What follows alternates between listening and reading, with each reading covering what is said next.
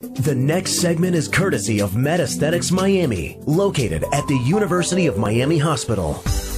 You can find us online at www.medaestheticsmiami.com or by phone at 305-356-7402. We are also on Facebook, Twitter, and Instagram.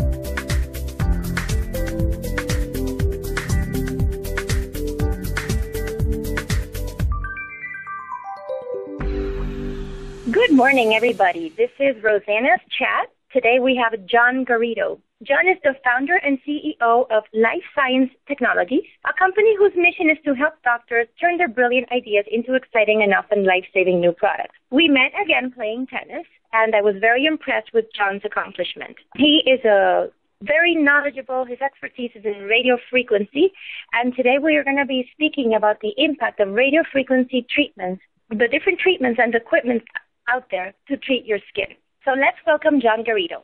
Jon, are you there listening to us? Yes, I am. Hello, everyone. Well, thank you for being with us this morning. I appreciate it. I am very impressed with your background, and I would like to start by asking you, how did you get into all of this? Tell us a little bit about your story. Well, the use of radio frequency goes back as far as I was involved back to 1973 when I did work at UCLA in the dental department, where they use radio frequency and still use it today, as a matter of fact, for cutting gingival tissue around teeth. So that's where I was introduced to radio frequency for the first time, and its application was in dentistry. So that's where it began for me, but it actually began in the medical field back as far as 1940. Wow, it's come a long way for sure. And how did you get involved in all of this? Well, I had my father-in-law was a dentist and an engineer, and he developed a number of different dental products and had a small dental company. When I graduated from college, I started to work in the company while I was in school, and then when I went to law school, I went to Brooklyn Law, and I was working there as well. He passed away while I was in law school, and I took a leave of absence to run the company. It was a very, very small company, and that's how I became involved with it. Okay, pretty amazing how life turns right and brings us to the right path. So anyway, tell us about radio frequency. How does it impact the skin? What did you learn in all these years of working with it? Well, originally, radio frequency energy was used, in the early days, it was called electrocoagulation. And its main use was to stop bleeding. And later on, it was discovered that by putting a wire on the end of the handpiece, you could also cut the tissue. You could sever it, and it would stop bleeding at the same time. So the use of radio frequency energy was basically used as a surgical tool for cutting and coagulating tissue. So from there, and again, this goes back to the 1940s, where the ENT surgeons would use the radio frequency in a bipolar mode to insert. They would have two needles, and they would insert it into the turbinate, which is in the nose. Enlarged turbinates caused a lot of problems for patients, so they were able to take the two wires and insert them into the turbinate for a couple of seconds, and it would volumetrically reduce the size of the turbinate from inside. So that was the first use of radio frequency, and again, it was in the bipolar terminal, and that was used for reducing tissue. So they realized that the heat could be placed inside the tissue and it could reduce in size. And that was the earliest form of what we see today with skin tightening.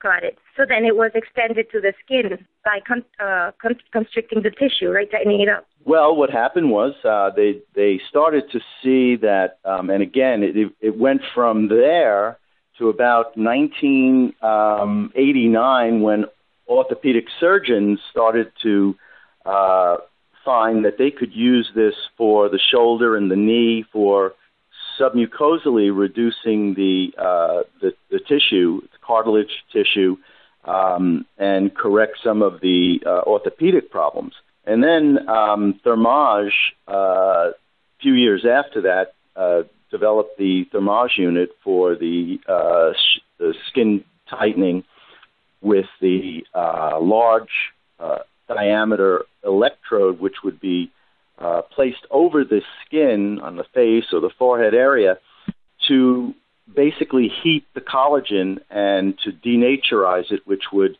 contract the skin and through the collagen denaturization. So that's how it evolved to Thermage, which was, I guess it was 2002 when they first got their FDA approval.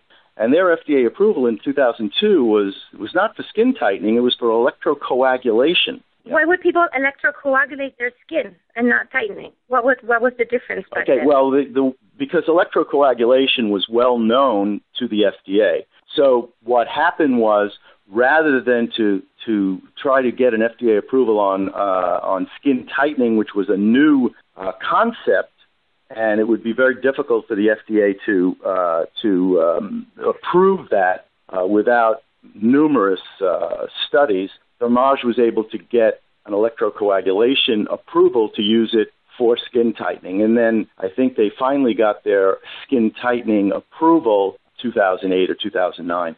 So it was a few years after that. I understand there are different types of radiofrequency, from monopolar, bipolar, tripolar. Any advantages?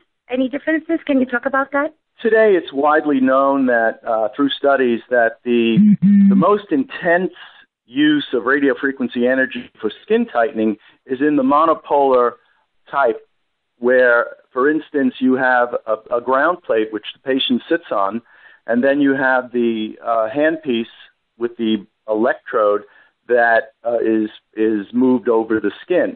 So the intensity of monopolar is well known to be the best method for skin tightening. Then there are variations, and the bipolar eliminates the ground plate that the patient sits on and basically puts the electrode next to each other in terms of this. So there's two poles next to each other separated by an insulation medium. So that is a less intense energy of radio frequency. And then, of course, tripolar is three poles. So there are many, many different variations of radio frequency energy, but well known and well understood is the monopolar method. Now, Thermage and Pellivet are the most intense monopolar radio frequency energy sources for skin tightening. That goes back to many studies that have been done comparing these devices. So if you were a person trying to decide what treatment to do on their skin, and you have these options, what would you recommend? If you're interested in kind of a method or a technique or a procedure that's non-invasive, then obviously my feeling is monopolar radio frequency energy, either in Thermage or in Pellivet. I happen to have developed the Pellivet system, and I believe that it's a safer system than Thermage. But the fact is that those devices are really quite powerful and really do have a good result from the studies that have been done with thousands of patients, control studies. There are some newer technologies that are coming out, and I think they're worth taking a look at and understanding. One is the microneedling, which again is radio frequency, just introduced in a different way. Okay. So those are important considerations. I also think it's important to look into who's doing the procedure and how much training they have had. In many of the different clinics and offices, physicians delegate to estheticians, even staff other than estheticians, and that's not necessarily a bad thing. But I think knowing and understanding whether the people that are doing these treatments are well trained, I think that's very important. That's very key. That's such a good point. I did want to go back and ask you, how about fractional radio frequency? What are your thoughts on that?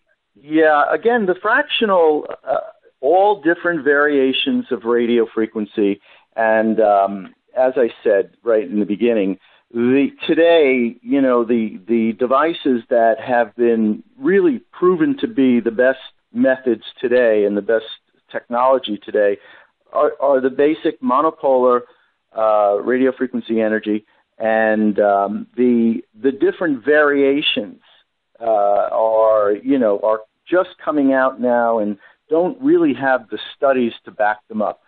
So they're coming, and they may. I'm not saying that they don't have that they're not good methods and good techniques. What I'm saying is that they really don't have the support yet that I'd like to see if I was having work done. Okay, that makes a lot of sense for sure. You want to make sure you're using something that's been tested before. So going to the different equipment, and has a good track record. And of course, number one is to make sure anything that's being used is FDA approved. I mean, that's easily any person who's considering having some anti-aging procedures done. I think you need to know the equipment that's going to be used, and you need to do a little bit of research. It's not difficult to do today with the computer. It's easy to do Google searches on different devices and get to know and get to understand, as a layperson, what's being used on you. And I think sometimes we just figure that the doctor is going to do the best thing, and I don't think that's a good policy. I think we need to do a little research into what's being used. Well, thank you so much, Jon, for being with us today. You've been very, very informative. Any questions for Jon, anybody who's listening, please send them to us at Metaesthetics Miami. Our email is info@metaestheticsmiami.com. We look forward to having Jon again, and consider your aesthetics decision before making a final choice. Have a wonderful day. Bye. Thank you for listening. We are Metaesthetics Miami, located at the University of Miami Hospital. You can reach us online at www.metaestheticsmiami.com or by phone at 305-356-7402. We look forward to hearing from you and sharing our next segment with you.